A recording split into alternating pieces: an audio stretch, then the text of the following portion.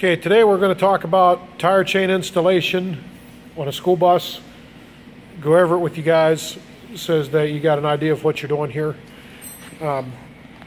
We have two different styles of hooks.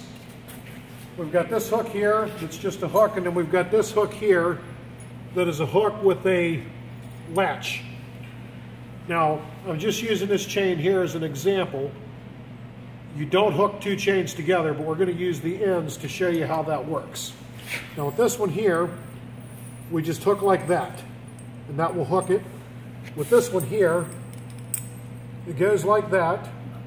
Then this piece comes back in here, and then this little hasp is down over top of that and locks that into place. Now, if you have your little tool, your tool should fit right in there if you need leverage. Now this is what we call a cam lock style of tire chain, and it's called a cam lock style chain because it has these cams on it. Now these cams have to be to the outside of the tire. These hooks here on your cross links, what we call knuckles, has got to be installed knuckles up. So it's got to be installed with the knuckles facing the up position like you see them here. If the knuckles are in this position that is upside down, and you can't install it that way. I'm going to hit the pause button, Bill. Okay, now what you want to do is lay your chain out and get it as straight as you can. So and make sure that these cross links are not twisted or whatever. And you can see that this cam here, the position that it's in versus the position that this is in, this cam is in a locked position. So you want to flip that and make sure that that is unlocked, because that could affect the installation of the chain and how it fits onto the tire. It'll still fit, it might be harder to get on, or it won't be adjusted properly when you get it done. So make sure that all your cams are loose and not tight. All your knuckles are up, okay? And we've got this situated so that the cams will be to the outside of the tire where we can get our tool in to hook them to tighten them once they're on. Now, this chain has 15 cross links. Now, these are what we call cross links right here. Okay, they have 15 cross links, and we're going to count to the middle link, which would be the 8th link. It'd be 1, 2, 3, 4, 5, 6, 7, and 8, and you'll notice that somebody painted the 8th cross link yellow so they could see where the center link was. So it's very important to get that center link in line here to where you know where it's at. Now what I'm going to do is, I'm going to come to this side, and I'm going to grab a hold of the chain on either side of that yellow, and I'm going to take this part to the inside of the tire. And we're going to put the yellow at the 12 o'clock position on the tire. Okay? So we got the yellow at the 12 o'clock position. We'll hold that in place, and we're going to sling that around the tire. Okay, then we're going to do the same to the back. So sling this around. Sling that around like that. Okay. Now, while we're here, I'm going to adjust this chain to where it's got one cross link between the knuckle link and the top of the tire. 1, 1, 1, 1, 1, and 1. Well, it doesn't have to be perfect, but that is a good guide to help you keep your chain straight. So then what I'm going to do is I'm going to come down here, and I'm going to take the bottom link, right there, the bottom link. I'm going to take this hook, put that to the inside of the tire, and I'm going to take that link and I'm going to wedge that right up underneath the tire, like that. Now what that does is that will stabilize this entire chain, hopefully stabilize this entire chain. Whenever you start backing up, it won't flop around. Okay? Tuck that in, hold that straight, make sure that your hook and your cams are out from underneath the tire, because if you don't and the tire runs over that, it's going to bend it and you won't be able to hook it right. Okay? All right, pause. All right, this here is our cam adjusting tool. Now this tool here will fit in that little slot that is on that hook that I showed you earlier, and it also fit in a little slot that is on the cams, and it should have one of these in every bag of new chains that has this style. Now the next thing I'm going to do is I'm going to mark the front door of this bus, and I'm going to use this just because it's handy and I've got it. But if you are in a position where you don't have this, you could even make a mark in the snow with your foot. You can even do one of these numbers here, where we just mark that. But I'm going to lay this down so I can see it. I'm going to get in here and I'm going to back the bus up from the corner of the entry door here to the corner of the entry door in the front. We're going to go backwards with that. Okay? Go and pause it.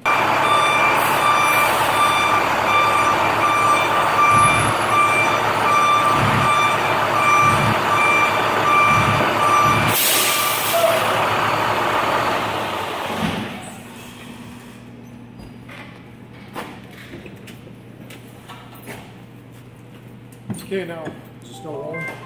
No, I got it on pause. Off. You'll see we have backed the bus up, and normally this amount of distance is the easiest way to gauge the distance is by marking the door and backing up, and that should allow us enough distance to where we can work with our chain in the back and get it hooked up and installed the way that it needs to be. All right, yep. Okay. There you go.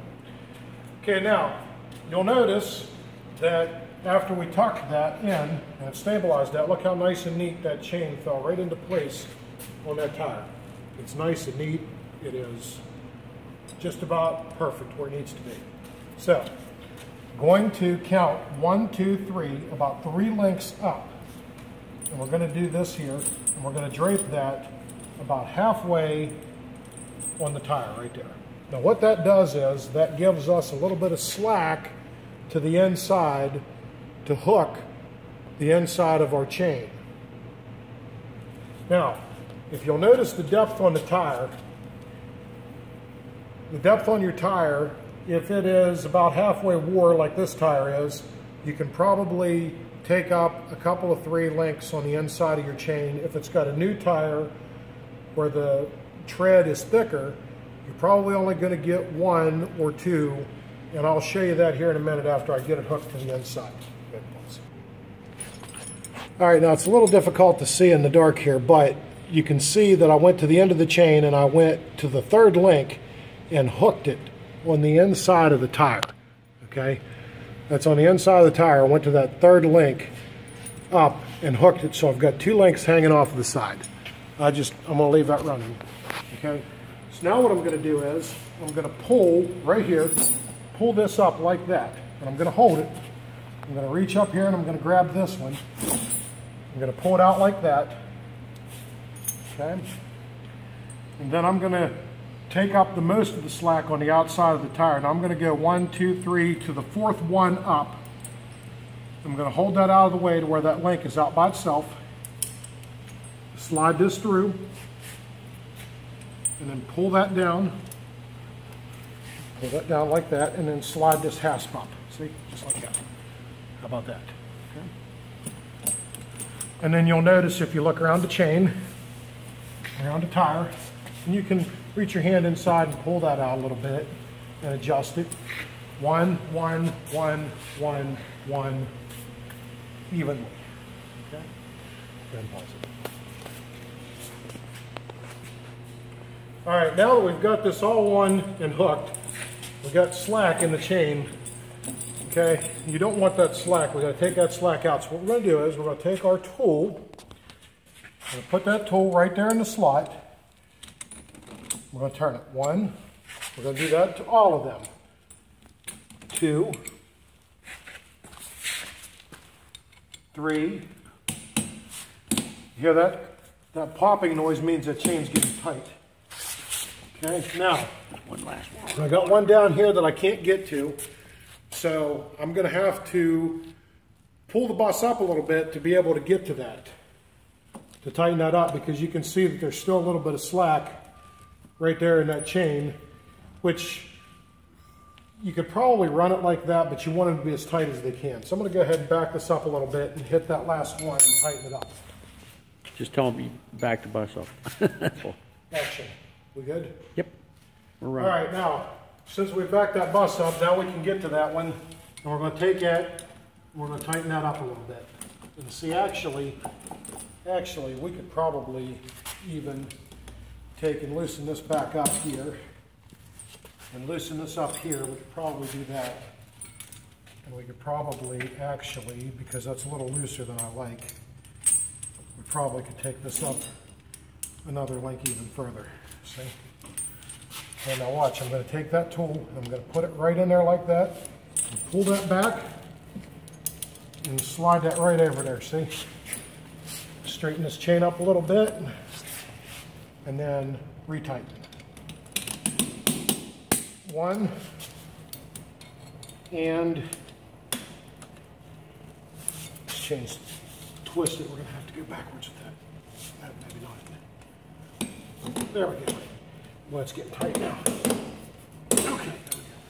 Now, you'll notice taking that up, that one extra link took all of that slop out of that chain. It's on there good and tight. Okay? Now, just to be safe, we're going to take a bungee and put on there. And this is one of the bungees that Hancock County supplies with the buses. And if you like, you can go and buy regular bungee cords. We're going to take this here, and we're going to hook it like that. We're going to try to have the hook out. We're going to go to the bottom one. Straighten your arm and use your body weight. Show a picture of me with my face facing away. See, I've got my face facing away. That way if something happens and this snaps, it doesn't hopefully get you in the face. We're going to take that down. Use your body weight so you don't strain your back. We're going to hook it just like that. Okay. We're going to take this here. We'll hook it just like that. I don't want to hook it where the cam is. We'll take this one here. We're going to hook that one. And then keeping your face away from it, we're going to hook here. We're going to hook here. Okay? And you'll notice that the chain is mainly even around the tire. It's good and snug. And if something happens that you do break a cross link, you've got the bungee in place. If one of these cams would happen to come loose, you break a cross link, this bungee will keep tension against the tire. Okay, and that will conclude our tire chain installation lesson for today. Thank you.